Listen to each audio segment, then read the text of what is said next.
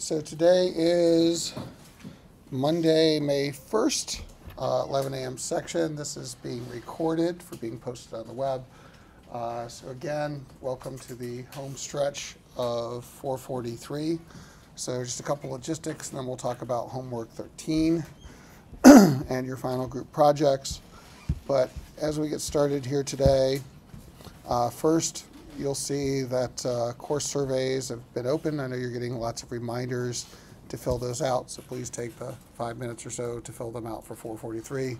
It is always appreciated to get your feedback on the course. In terms of what is upcoming this week, as we get into our home stretch here, first of all, Wednesday, May 3rd, is the last day to turn in the assignment replacement. Okay, so one more time, for any of these individual assignments, any of the 13 homework / extra credits, plus the Bloomberg certification, okay, if you do that homework replacement paper, which is 500 words, then what we'll do is we'll take either an assignment you missed and give you full credit, or the biggest gap between the points available and the points you scored, and treat it as if you did it, got a perfect score on it, and if you had missed it, treat it as if you didn't miss it, and if you did it. Okay, so again, for those of you trying to opt out of the final exam, this might be very useful for you, but you have to complete this by Wednesday. So Wednesday is the last day to turn in that assignment replacement paper. Okay? The other thing that's coming up this week, we're done with all the homeworks, is group project, 2 of them. One is the Bloomberg Trading Challenge. Part 2 ends Wednesday, May 3rd at 5 p.m. Okay?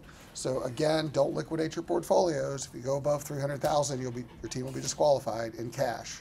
So don't get out of cash. Make sure you have 10 longs for the second half of the semester, or else you'll also be disqualified. But basically, at the end of the day, Wednesday, after we finish the presentations, markets are closed, I will basically take screenshots ranking you on how you're doing. Okay? And so just as a quick check-in,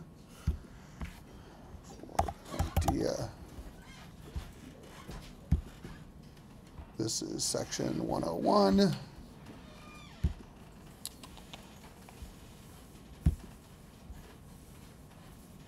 Everybody's done in this section, which is great. The 10 longs, available cash under 300,000. So this is the scoring as of today. And we can see this is the team that is in first place. Okay, so if the trading competition were to end today, basically first place gets 5 points, then 4, 4, 3, 2, 1 would be the point distribution. We got 2 more days worth of trading. Portfolio value.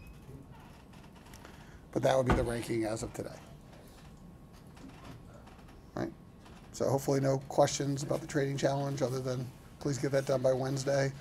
Also, there is a peer review for the Bloomberg Trading Challenge. Again, everybody should have been contributing throughout the semester. If you're not trading, actually at least making ideas. So if anybody didn't participate in the trading challenge, opportunity to say that in the peer reviews. Okay? And then the other thing that's coming up on Wednesday is our final group project on multiples, group case multiples. Right? So Wednesday, which is our last live class, all the teams will present, 10 minutes per team. I think you know the standard practice for those presentations. Use numbers. And what you're going to have to do, and the assignment was posted for Parker, is they're in 3 segments. So make sure that you get 2 peers in each of their 3 segments, and then explain why they're trading at a premium or discount for each of those peers in each of those segments. You also have to put all the data, including the screenshots, into your PowerPoint slides. Okay? So again, all of that needs to be done on Wednesday. And unlike the valuation presentations, which I think many of you got done in about 7 minutes, you're going to need all 10 minutes to get through all of this. So my recommendation, don't just come in here and riff. Okay? Practice. All right, go through it in advance. Feel free to be scripted. I know you've done some of that in the past. It will help you because you got to get through all this in 10 minutes. If you're running out of time, then it will work against you in terms of your final grade. Okay? So that's going to be Wednesday, which will be our last physical day in class together this semester. And then same thing, peer reviews for that will be due on the multiples by Thursday night. Okay? And the reason why those peer reviews are due Thursday and the projects are due Wednesday is that starting on Thursday, and I'm having a call with the TAs tomorrow night, but I told them our absolute deadline for all grades, all assignments, including homework 13, Thursday. Okay, so all the points have to be in by Thursday, okay, for all the assignments, right? And so by the end of day Thursday, with all the points in across all the assignments, we'll then on Friday apply the homework replacement. Okay, so if you wrote the paper, on Friday, they'll then take all your points, look for the lowest score, apply the homework replacement. After they apply the homework replacement, they will then apply the opt-out criteria for the final exam. Yes, sir?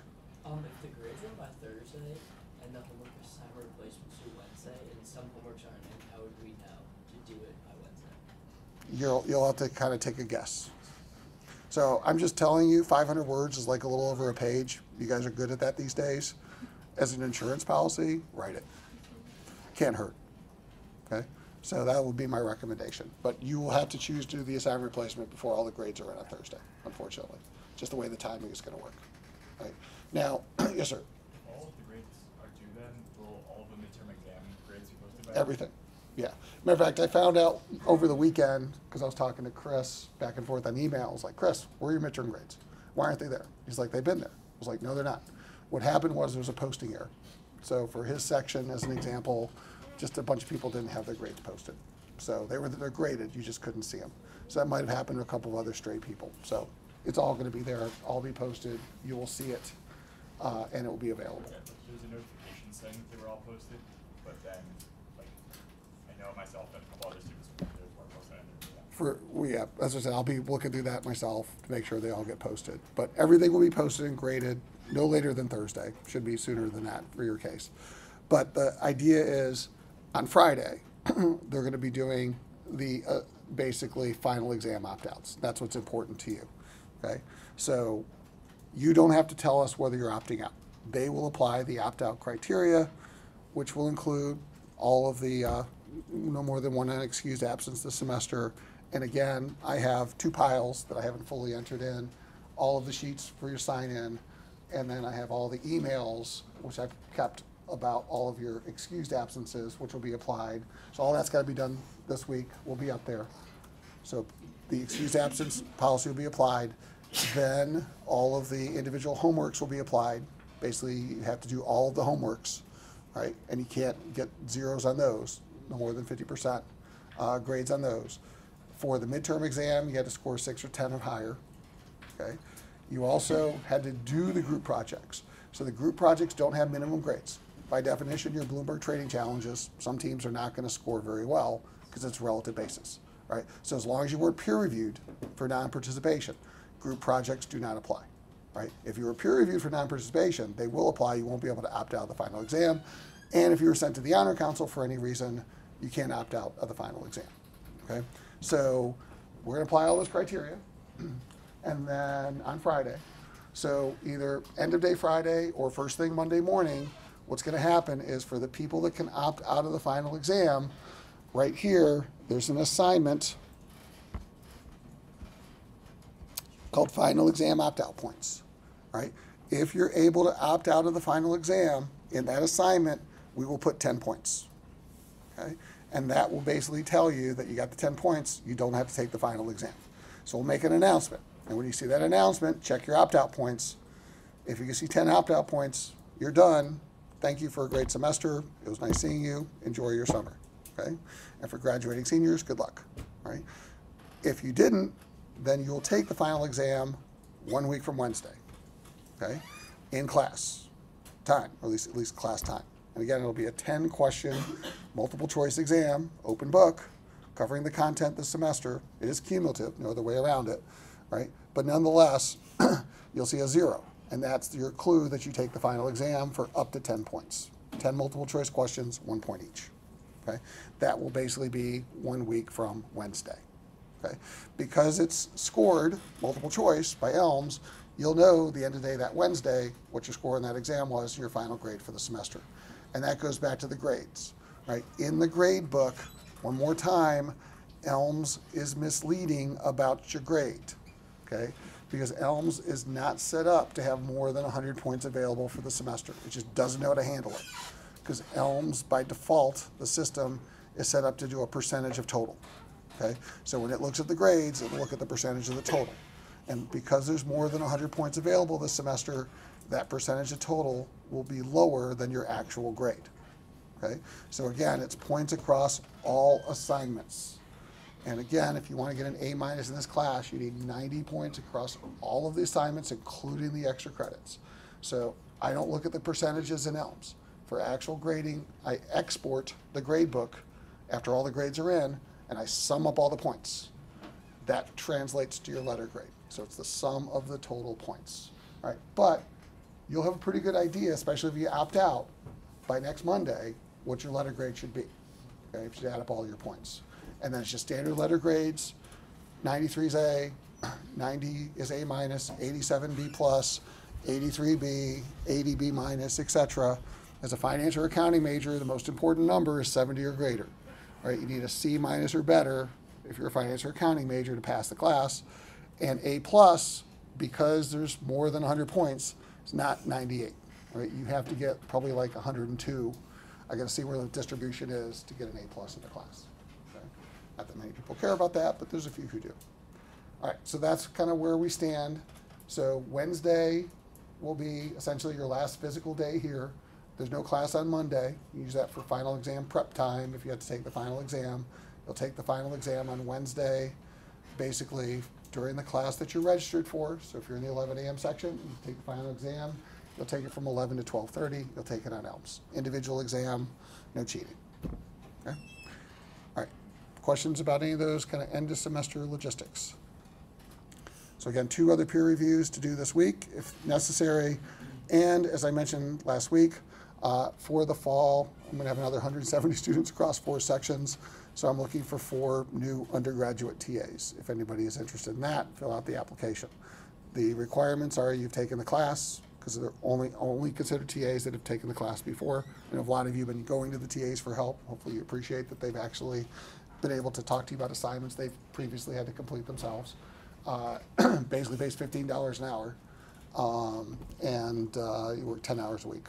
So that's basically what that represents. All right, questions about any logistics? So let's talk multiples. This was mostly an easy assignment, but it was not standard.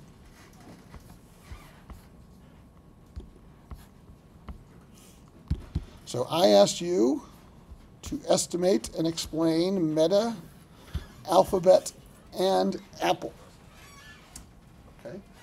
And so the question is, what was their spreads, right? So I think the cost of equities, which I did over the weekend, and the WACs, pretty straightforward. I don't think we needed to really make any adjustments for these companies. So the WACs and the cost of equities, and then the PEs as of Friday, were the data that we saw. The only thing you might have had differently is the day you did the multiples would have changed your PE and your multiples, because at the end of last week, for example, Meta reported surprisingly good earnings and their stock price jumped dramatically.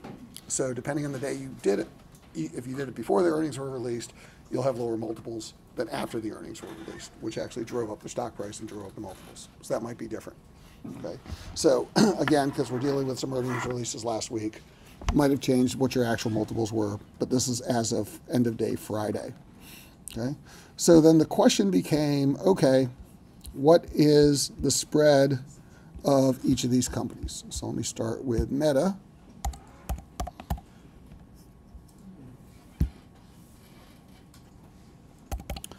And we'll start out with their EEO when we looked at their cost of equity. So Meta's return on equity, pretty straightforward over the next 4 years. I ended up choosing 20% for perpetuity, but out year was 19. They were low 20s before that. So I would say somewhere between 19 and 23, 24 is probably an answer you should have had for Meta's expected return on equity in perpetuity. For Alphabet, better known as Google,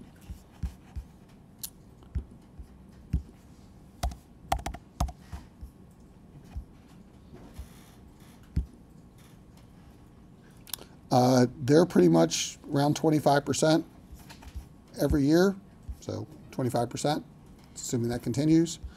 And then the other one was Apple. Apple is going to be a challenge for their return on equity. Okay. Now here it was like 160, 140, 109, 59.9. All right, so I ended up choosing around 60%, but two things. Once you get to a 60% or plus return on equity, you'll notice in the key value drivers, whether you're doing 60% or 100%, it's not going to make a difference, right? Because the whole point of return on equity or ROIC is when you have an extreme ROE or ROIC, what it practically means is you're not reinvesting much to make the profits, okay? So incrementally, a very high ROIC or ROE is not going to make a difference to the key value drivers, okay? I chose 60, you could have chosen 90. It wouldn't have made much of a difference, right? The reason why their return on equity, and this is also going to affect their ROIC, is very high, is two things. One, we talked about this earlier in the semester, which makes Apple a bit more of a challenge, is that they outsource all their manufacturing to Foxconn, so that gives them an extreme operating ROIC.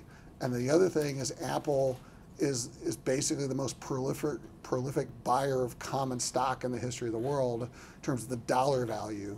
They're just buying back tens of billions of dollars of stock every year, okay? Because they're generating so much cash that they don't have a lot of investment to make since they outsource their manufacturing.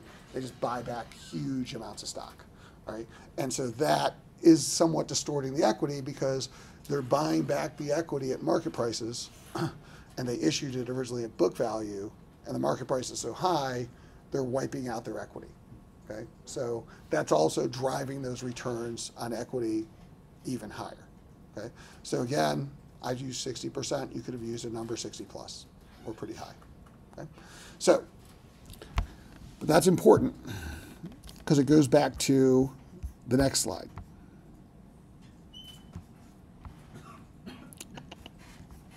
Here is Excel.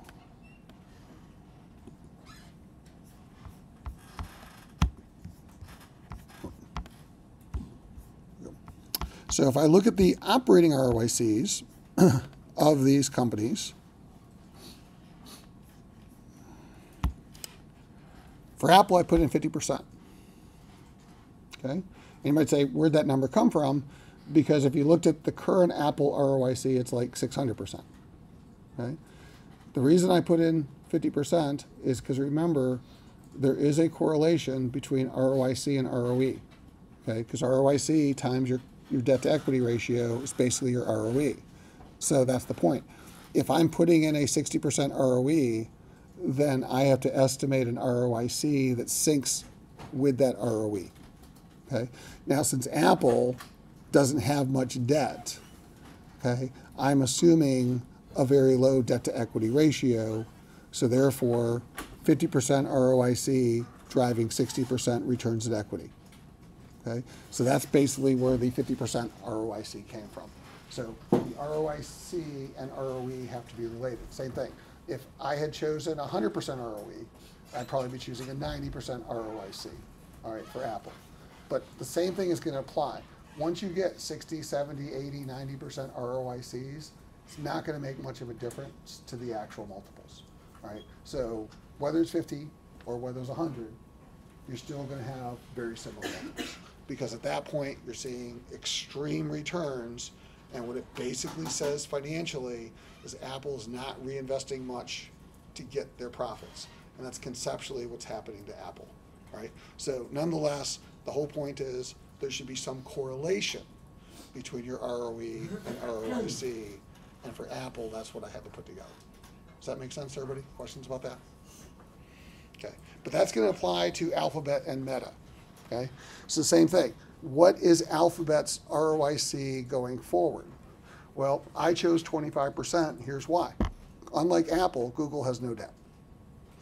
Okay, so their debt to equity ratio is 0 debt, 100% equity.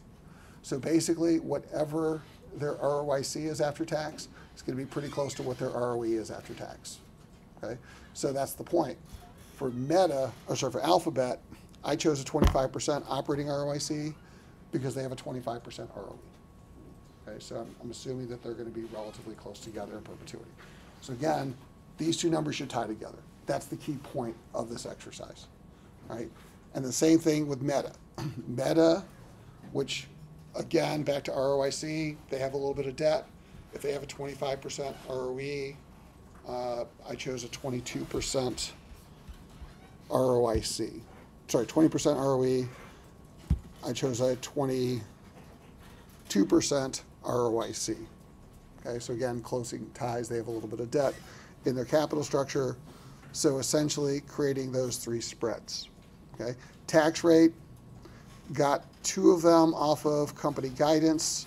The other one, and I forgot whether it was either Meta or Alphabet, had to look up the annual report from JP Morgan, or the analyst report. So those were the three tax rates I got, right? And then based on the multiples, solve for the G's, those are the high G's. 5.44 for Meta, 4.72 for Alphabet, 6.2 for Apple, and same thing with the other three companies, pretty high G's. Now, again, if you had made your spreads higher, your G's might be slightly lower, but the point is all three companies have a lot of growth, right? And even before we get into the exercise, if you've been reading in the press about the tech stock challenges, right, particularly over the last year, the entire conversation is about growth, right? Because that was the point. The reason why tech stocks were so valuable is because of all the growth. Amazon was the growth of the cloud, right? In addition to the growth of online retail, right? Apple, to some degree, is the growth of its services business, all right, which is now like almost a $30 billion a year business. If it were broken out, it'd be listed separately as a Fortune 500 company, okay? So Apple's growing outside of the iPhone and some other areas of technology. There's going to be a lot of interest next month at their annual developers conference about virtual reality. Like Mark Zuckerberg went there, nobody bought anything except for the porn companies. We talked about that before. So Apple's coming out with their VR headset. Does that actually spur the market so that somebody beyond Meta is out there trying to get you to do goggles that go more than gaming and porn, okay? And so is this actually going to be a practical business application?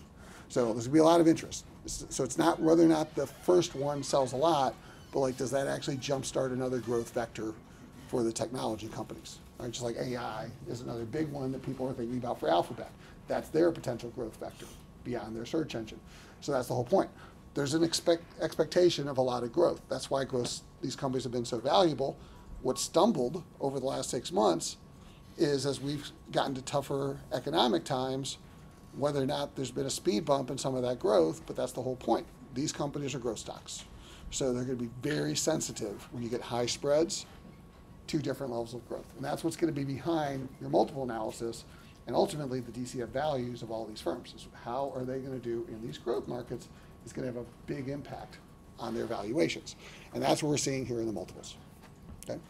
So if you're explaining this, back to PE, Meta is trading right now at a discount to Alphabet and Apple, right? Why? Why is their PE trading at a discount? Well, if you look at Alphabet, they're trading at a slight discount, not because Meta is expected to grow faster than Alphabet. They are. They're G 6.23 against Alphabet's expected 5.51. Meta's trading at a slight discount because Alphabet has a slightly bigger spread of about 15 points versus about 10 points. And Meta has a slightly higher cost of equity of 10.3 versus 10. Okay? So there's a little bit of extra risk at Meta, and the slightly lower spread at Meta is why Meta is trading at a slight discount to Alphabet. Right? The reason why they're trading at a big discount to Apple is Apple has slightly higher expected growth than Meta at a much, much higher spread. So that's why Apple's trading at a big premium. No surprises here with these numbers, why the multiples are where they are, and they should be relatively straightforward and easy to explain. But questions?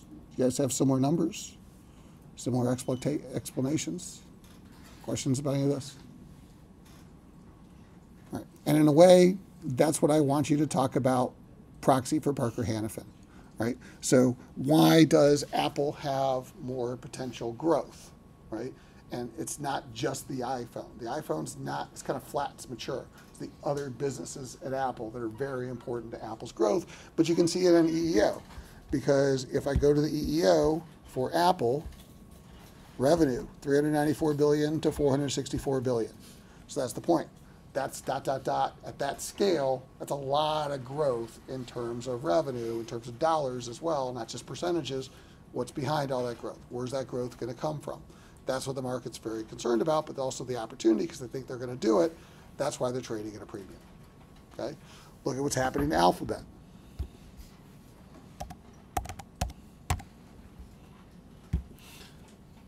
They're expected to go from 233 billion last year to 337 billion. That's 100 billion of revenue growth in the next 4 years. It's like 40% growth. So that's the point. A lot of growth. That's that high G. Okay? Even Meta is expected to have a decent amount of growth. All of these are growth stocks. Meta revenue expected to grow 116 billion to 169 billion. Right? So as much as Mark Zuckerberg's getting hammered by the market for having to do layoffs and cut back on expenditures, it's not like they're not still growing. They're still a very critical advertising platform that's making a lot of money. And we can complain and moan about Facebook, but you're still using Facebook. And you're still getting a lot of money paid associated with that. So that's where that growth is coming from. So back to when I'm explaining this, the context, what is driving the growth in all these companies, make some references to when you talk about the G's and the G differences as the key context numbers for your analysis. All right, then we go over to our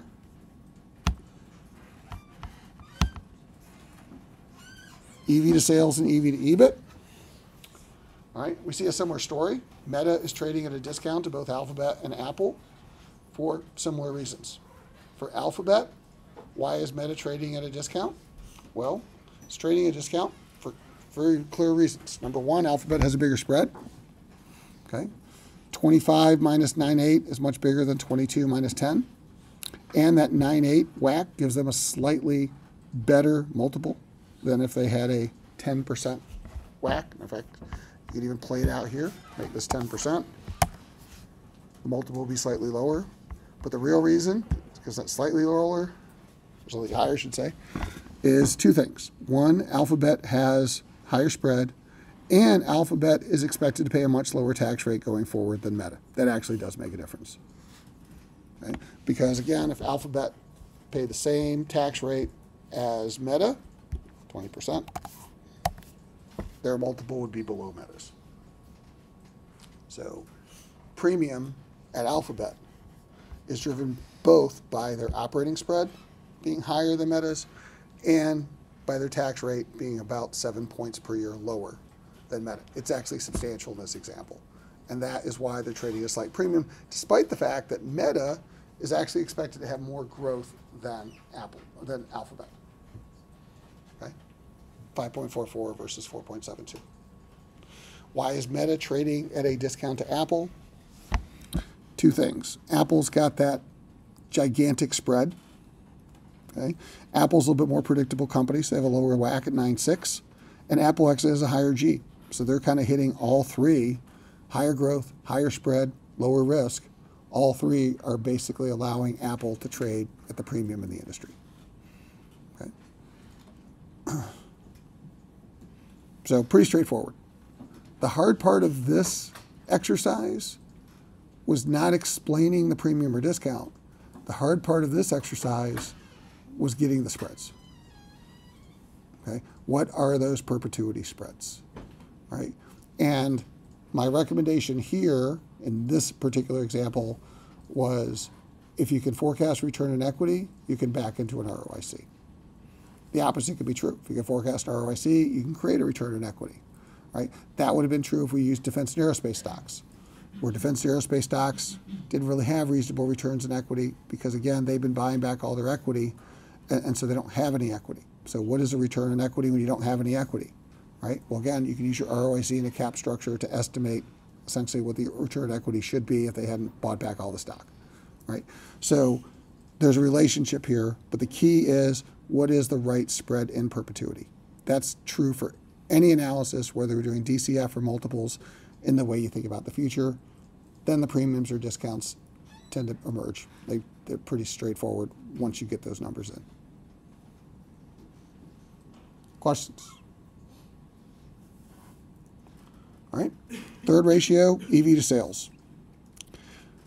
EV to sales, as I said, all things equal, is driven by margin.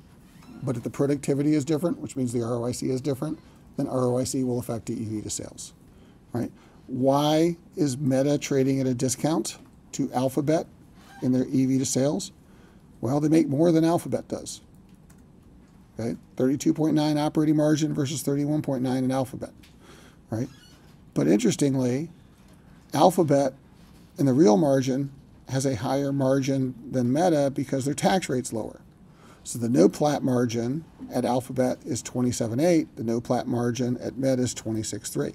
So even though the pre-tax margin's higher at Meta, because of the tax rate advantage that Alphabet has of paying 12.8% versus 20%, then that actually allows them to make a higher profit margin on the sales.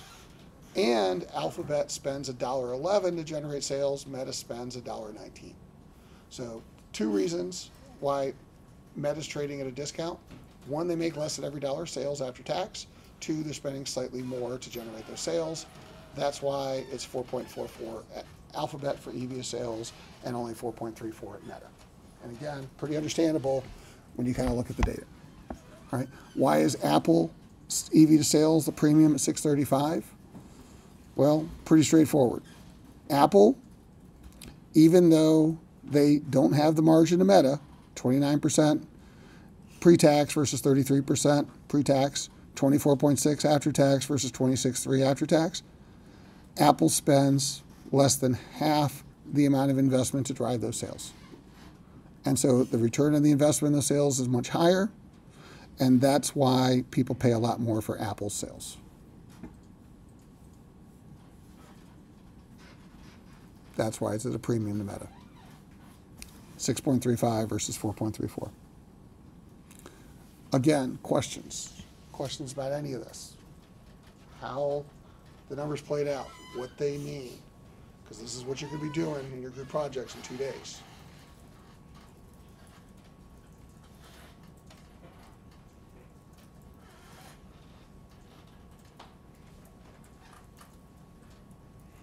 So back to your group projects. I have posted this, I believe.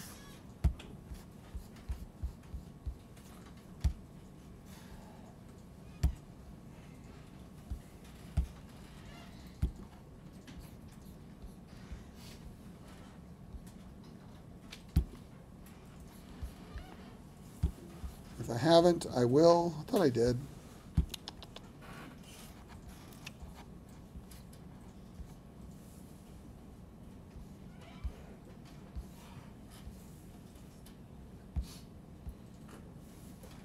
I didn't.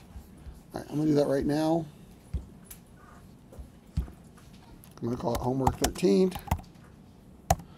And in homework 13, I am going to put this solution. Okay? So if you're just tracking, just in the interest of time, because you may or may not, by Wednesday, get your homework 13 graded. Just kind of want to see what I did as a solution. You got it in the video. You also have the homework 13 solution file. Okay? Just posting it for expediency. So that is homework 13. So back to Parker. For Parker,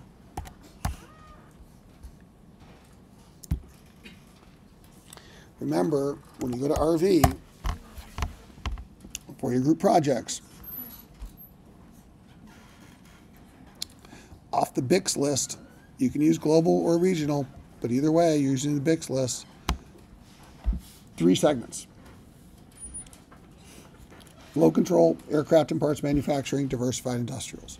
So if I go to flow control, for the multiples, pick So let me go here to custom.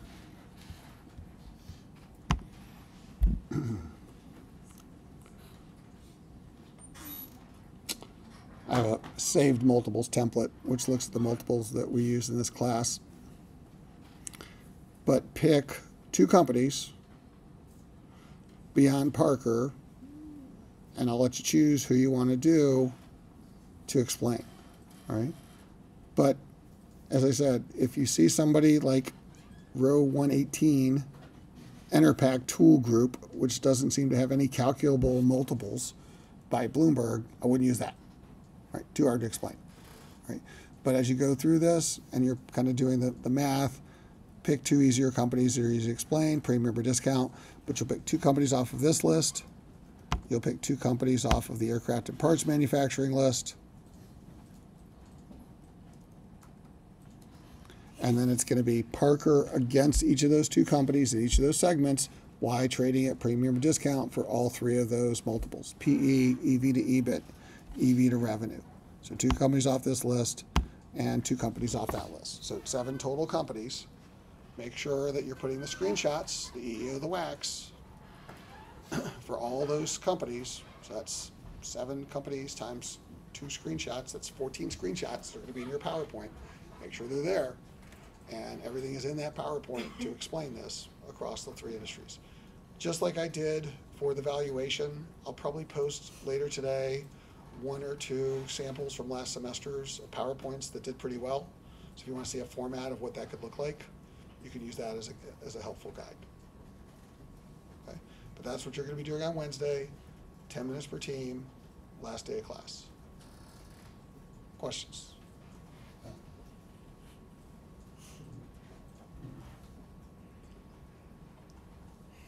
All right, so before we wrap up today, I'll just summarize a couple things.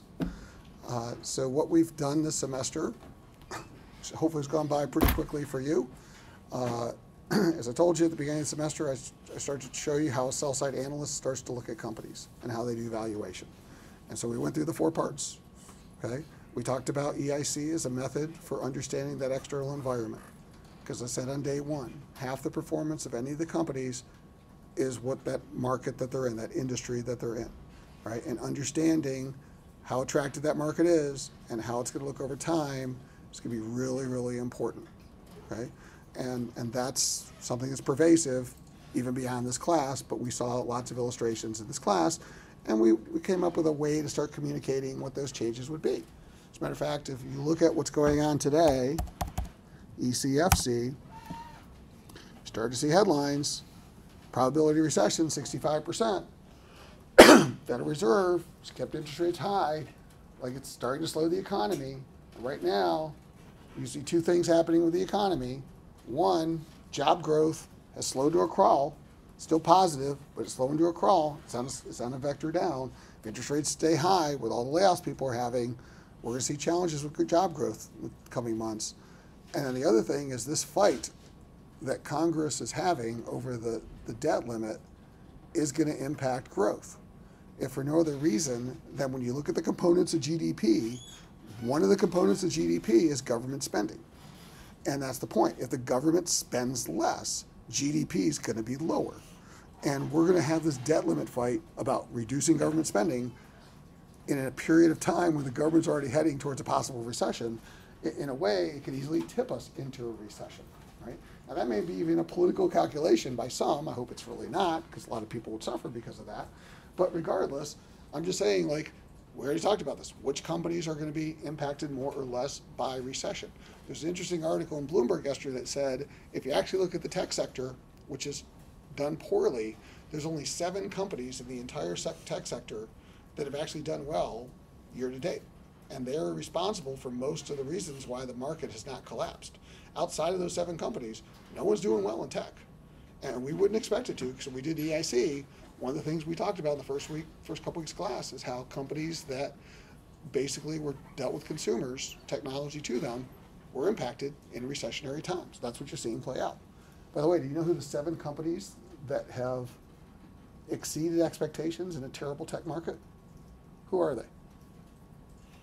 They're all up about 30% on average year to date. The rest of the tech sector is not. It's flat. Who are they? Apple? Who else? Meta?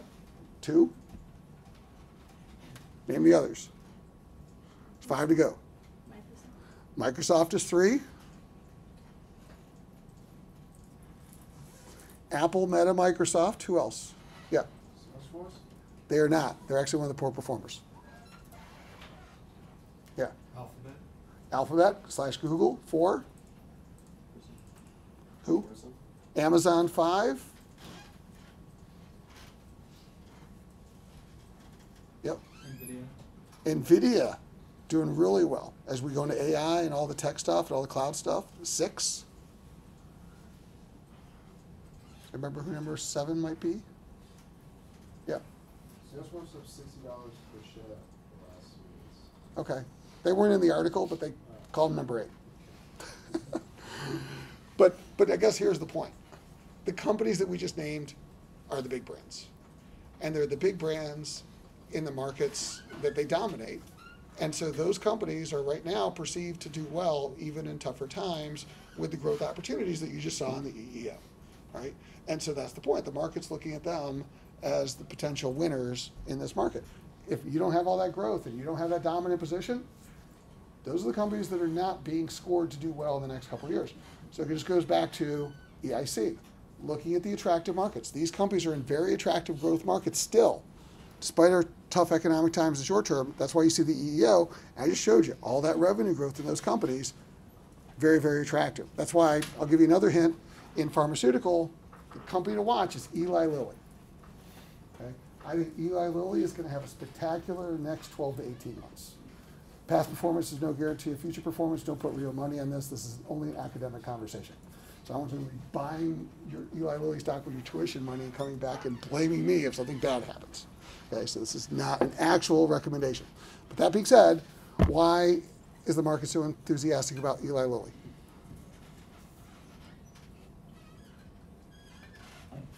Yeah. Well, there's the weight loss drug, Mounjaro. Mounjaro is actually supposed to be more effective for weight loss than Ozempic. And the real point here, the estimates for weight loss are $100 billion a year of annual sales for weight loss drugs. And so right now we're at the early innings of what these drugs are going to sell. But I'm telling you, number 1 and 2 are going to be Mounjaro and Ozempic, Novo Nordisk and Eli Lilly. And that market, which right now is about $10 billion a year, is expected to grow to $90 billion more per year in the next few years. This is a huge blue ocean. So back to market opportunity, huge market opportunity. They're the 2 dominant players, a lot of opportunity for growth and profitability under their patented drugs. Okay, that's EIC. All right, now they could screw it up. Something could happen. Regulators don't approve this stuff because they're afraid. The regulators are actually afraid to approve this because the government and the payers are going to have to go fund $100 billion a year that they're not spending for a drug category that didn't exist before. So that's the fight, and whether or not they're going to pay for the drugs in the U.S. But nonetheless, this is a huge market opportunity. That was EIC. We then talked about the historicals, the ROIC trees, the CFIs. I know you don't like thinking about things in terms of the economic format. It's not GAAP, it's not standard accounting. But I hope you saw that when we did go back and looked at these things, it gave you better understandings of how companies were performing. Okay? Because the ROIC tree is a really clear explanation of what's going on with the ROICs, which is critical, and the CFIs tracks the cash. Okay? And eventually companies are worth the sum of their cash flows. Now the past is no guarantee of the performance of the future, but at least we understand how and why the companies are doing what they are doing. It's a good way to benchmark. And it's a good way to set up our forecasting, which led to point number 3. Then we got into valuation. Okay? And we built a reusable model in Bloomberg to value companies. Now, if you go to EEO and you look at the company-specific metrics, you'll see that the analysts, which use a very similar process to what we did in valuation, go a little bit deeper. Okay? So if you're going to be forecasting Lilly, then you're not just forecasting total revenue, you're forecasting revenue by drug and adding them all the drugs. Right? We didn't get to that level of detail of the click down of what's behind the revenue, but conceptually, we built reusable models that are very similar at a very high level to what Wall Street is trying to do. Okay? And basically, from an intrinsic value standpoint, we also did the extra step of the as-is, which gives you a better understanding of working backwards in the academic formulas, what assumptions probably reasonable to equal the current share price. Then we talked about bull and bear, which is a way of thinking about risk. Because remember, in diversification, the whole point of portfolio theory is tell me the volatility and I'll tell you the risk. It's basically price against volatility. Well, that's the point. You're giving volatility by giving a bull and a bear individually to a stock, right? And that helps us understand upside downside as opposed to just the target. And that's useful for portfolio managers if they're actually allocating a portfolio. Because I want to know the volatility. I don't want to just know what the price is. But that being said, conceptually, we went through a pretty good methodology for doing cash flow valuation. That will serve you well, regardless of where you work. And then we're doing multiples, right? Multiples are just rearrange key value drivers. I mean, that should be the message that's kind of coming out of the analysis that you're doing. It's got to be very related to the DCF, law of one price, and you better understand why companies are trading higher or lower than others, right? It's just not just arbitrary. You don't just trade at the average, right? You trade at the average because your price spread multiple, gross spread multiple is average. That's what makes you average, right? You're going to trade above average, you're going to have a higher gross spread multiple. You're going to trade below average, lower gross spread multiple. That's what you're explaining. That's what you're seeing. That's what you're doing. And so hopefully by taking this class, it made you better at understanding all this, right? You know, that textbook, I know not all of you read every chapter of it, but I will tell you, that's the Bible, okay? You work on Wall Street, you work in the financial community in London, you work in Hong Kong, that book's on your desk, right? Almost every finance professional's been through it. They understand that. It's the best laid out concepts that we use on Wall Street. So if nothing else, you might sell it back because it's an expensive book. If you bought it, return it to the library, whatever you need to do. But I'm telling you, you're going to be professional.